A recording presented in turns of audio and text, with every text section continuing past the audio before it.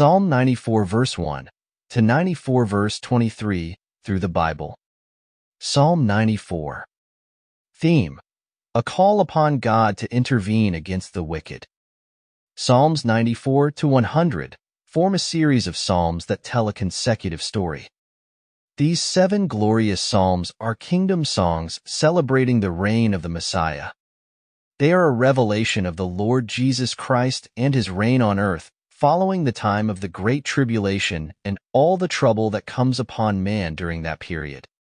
Psalm 94 is a call upon God to intervene in righteousness against the wicked. It is a cry from the remnant in the time of trouble preceding the kingdom.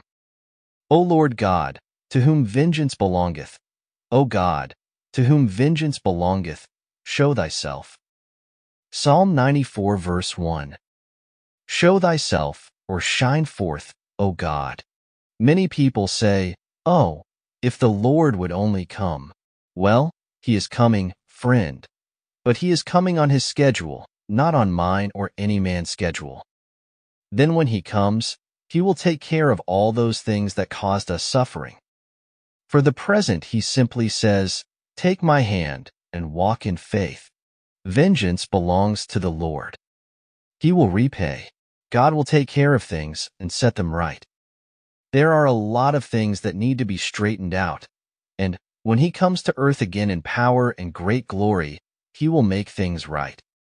In the meantime, we are not to avenge ourselves. Turn those matters over to him. Understand, ye brutish among the people, and ye fools, when will ye be wise? He that planted the ear, shall he not hear? He that formed the eye, shall he not see? Psalm 94 verses 8 and 9.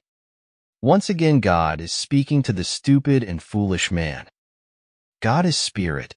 He does not have ears like we do, but he hears.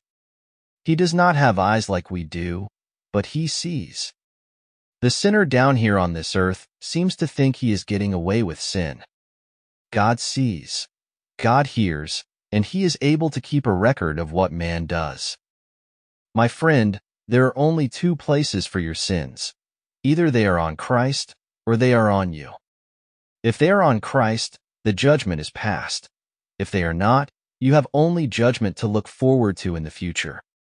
Those who are in Christ have the glorious prospect of life with him to look forward to in the days ahead.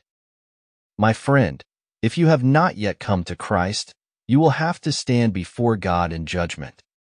When I said, "My foot slippeth," thy mercy, O Lord, held me up. Psalm 94 verse 18. The psalmist says, "I would have slipped, but God held me up." And he shall bring upon them their own iniquity, and shall cut them off in their own wickedness. Yea, the Lord our God shall cut them off. Psalm 94 verse 23. The psalm concludes with the confidence that God has heard and will judge the wicked.